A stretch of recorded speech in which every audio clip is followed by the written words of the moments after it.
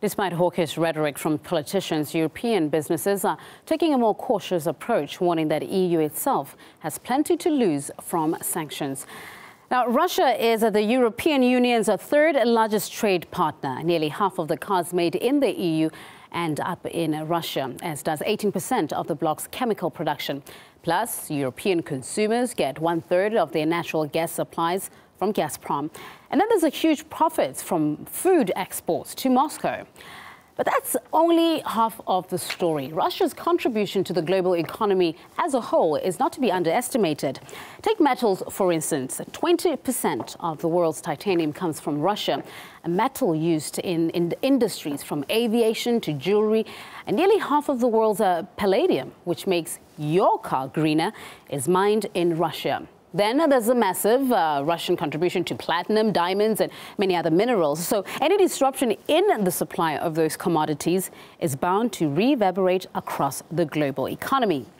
Now, the EU and the US have refused to accept the results of the independence vote in Crimea, claiming the ballot was unconstitutional and orchestrated by Russia.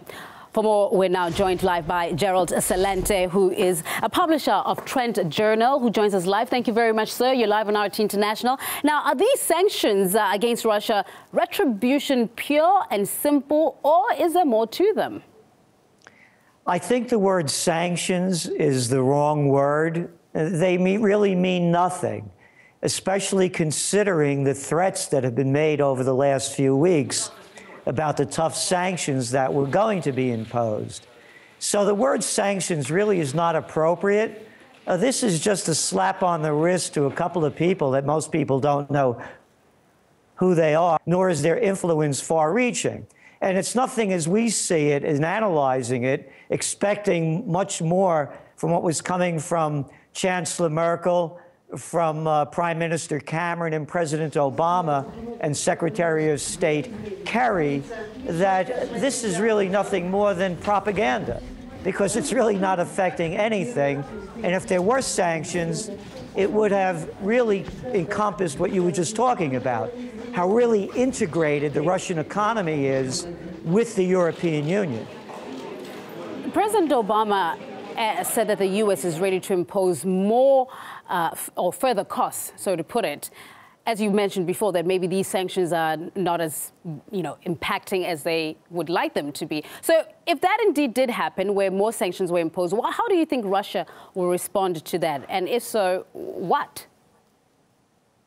Well, it's difficult to say how they respond. Again, when you're looking at the European Union, and the point that you made about how everything is now so much more integrated, and all the years of building it up to have more trade with Russia, and how energy dependent the Europeans are on Russia.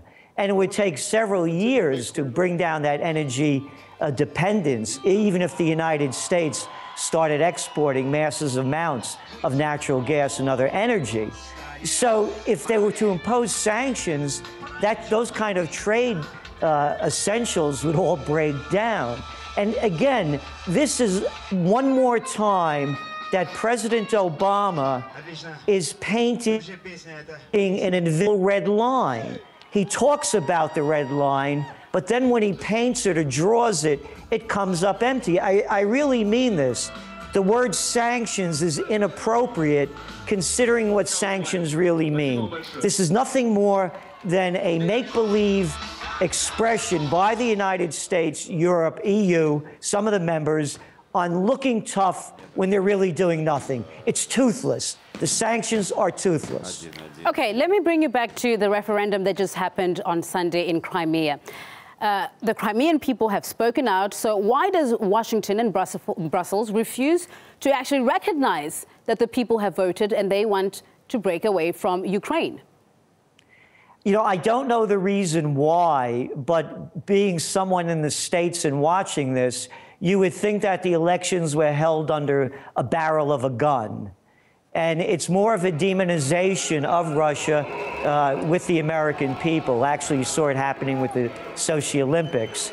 And it's also that the prize as well is on more of Ukraine and it gives the United States and Europe using the Crimean situation as an excuse that we have to get tough and we have to stand our ground. And listen to Senator McCain talking about armaments and weapons to the Ukraine government, which of course is an illegitimate government. So they're using that as more as a foundation to build under propping up the Ukraine government.